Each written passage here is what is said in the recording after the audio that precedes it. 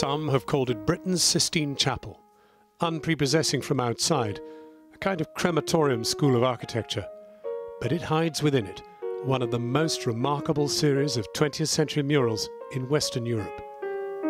The great war artist Stanley Spencer was asked by the Behrens family to paint in memory of a relative, Lieutenant Harry Sandham, who fell in the battle for Salonika in the First World War.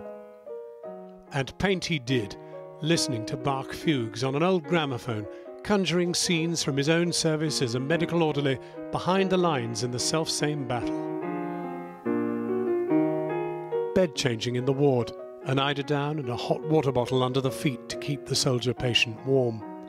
Intricate nets to guard against the ever-present mosquitoes.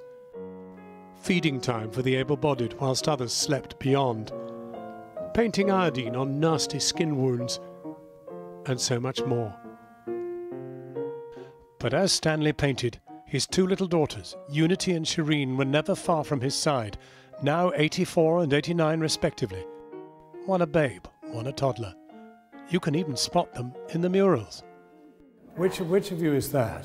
You were... I were a baby in arms. So I think this is you. And I used to... What do you think, Shireen?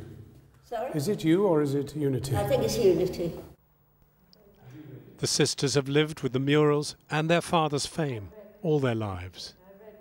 Do you have a favourite? In this room? Yes. I've never thought about it, actually. I've never given it a thought.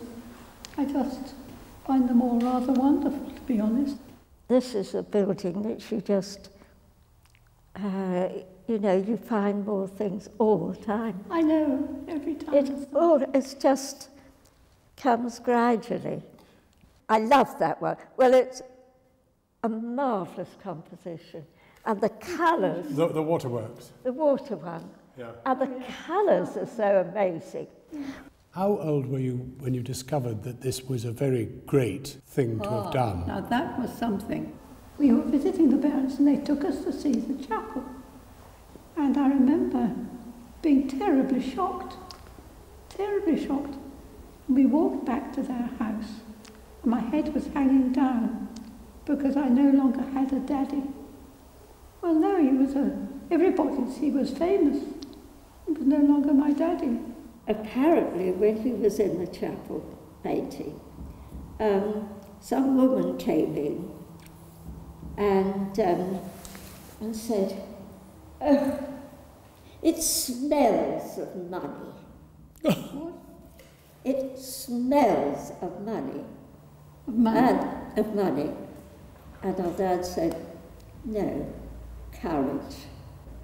And of course, the whole picture is to do with courage of kindness.